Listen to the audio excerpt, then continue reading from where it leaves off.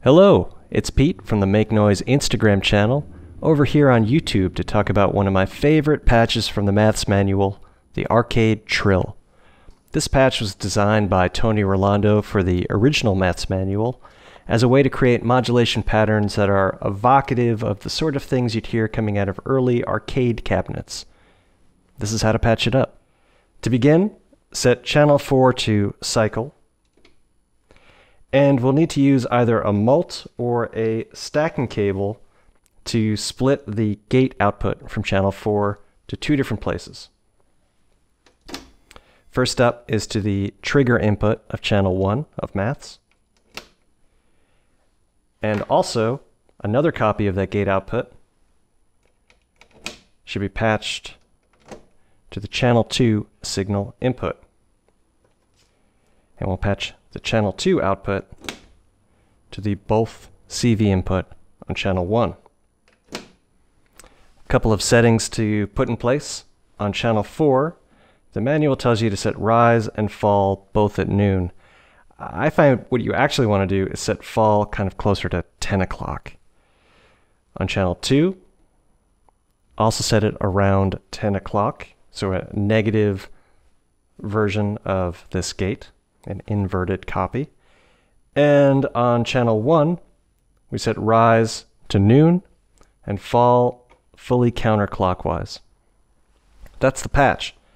The last step is to take one of the signal outputs, either the unity out or the attenuverted out.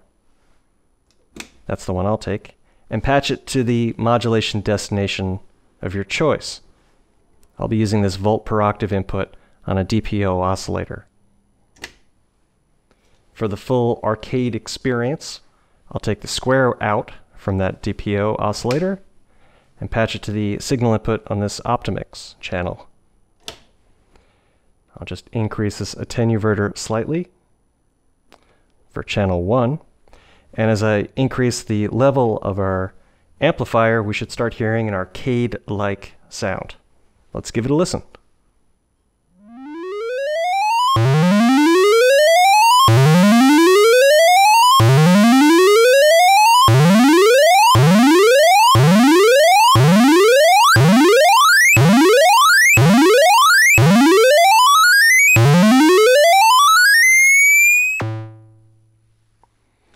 There are a couple little modifications I like to make to this patch to make it just a bit more playable. And that also involves using a mult or a stacking cable. I take the gate output from pressure points and I'll send it to two places. The first to the cycle input on Maths, channel 4, which I have taken cycling off of. So now when we press one of these pads, we can see cycling begins, and when we let go, cycling stops. And the other place I'd like to send this voltage is to the CV input on our Optimix channel, so that when we press one of the pads, not only does cycling begin, but the sound comes through. And when we let go, cycling stops and the sound returns to silence. So I'll increase the Optimix level and we'll see what we got.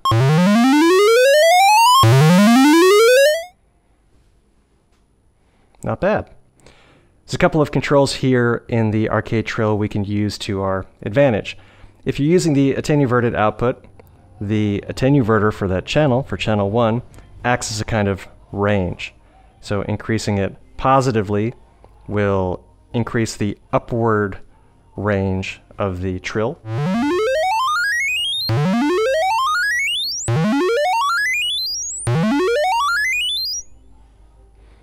And setting it to a more attenuated amount makes for a smaller range.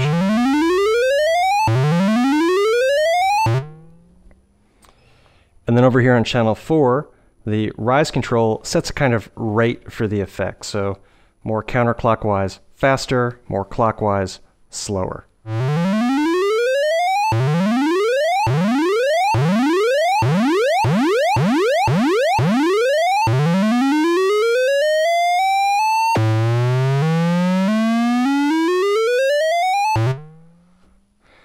And also, if you're using the attenuverted output for channel 1, if you set it in a negative direction and increase the frequency of your oscillator a little bit, you'll have a downward trajectory of the trill.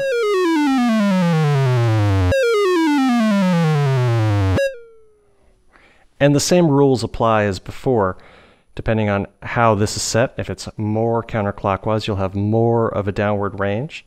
And then, again, the rise on channel 4 will act as a kind of rate.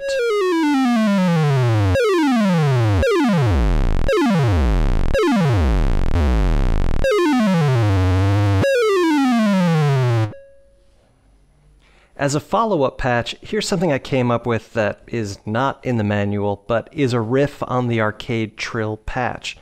And it was inspired by the hang input on function. It effectively turns maths into a track and hold module. This is how you do it. Start with channel 4, set cycling on, and I like to set rise and fall so that rise is around noon and falls around 9 or 10 o'clock. We're then going to patch the gate output to one of the center channels. I'll use channel 2. Completely invert it, so set it fully counterclockwise, and then take the output of that channel and patch it to the both CV input on channel 1. We'll then send a voltage that we want to process. I'll take a row output for pressure points to the signal input on channel 1. Then we'll take the unity output. You can take either output, but we'll take the unity out and send it to the destination of your choice. Like with the Arcade Trill, I'll use the volt per octave on the second channel of the DPO. And to listen, I'll take the square out just like before and patch it into this Optimix channel. You want to set rise and fall on channel 1 at noon for both of them. And those are pretty much the settings. The way it's going to work is this gate output, it's going to be high and low. It's going to be oscillating between those two. And the relationship of how long it's high versus how long it's low will change the behavior between sample and hold and track and hold. Sample and hold will be when the output is mostly high, when it's just low for a moment. When it's high, channel 1 will hold whatever the voltage is until it gets the next pulse. And if it's more low, then it'll pass the voltage through until it's high, and then it'll hold it there like a track and hold. So this is what it sounds like.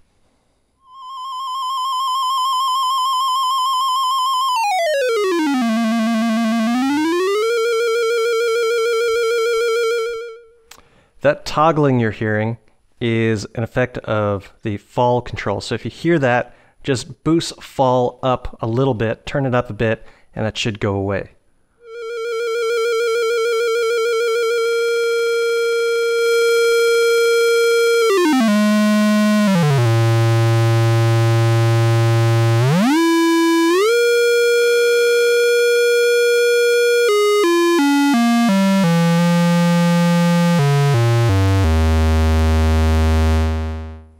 As you can see, rise here acts as kind of a time as well. So both a clock for the sample and hold and an overall slew amount for the effect, how long it takes to resolve at its final destination.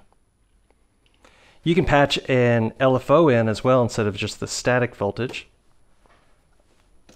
I'll set channel 1 or oscillator 1 of the DPO to LFO. I'll take its triangle out. I will attenuate it through channel 3. I'll patch that into the channel 1 signal input. And as I increase channel 3, more of that signal will pass through the sample and hold.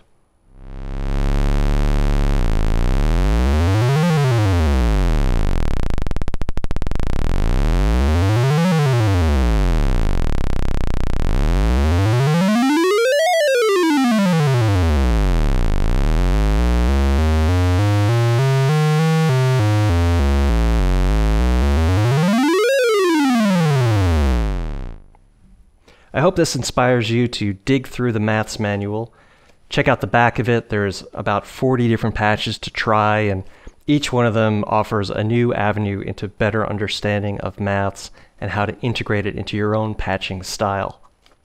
Thanks, and happy patching!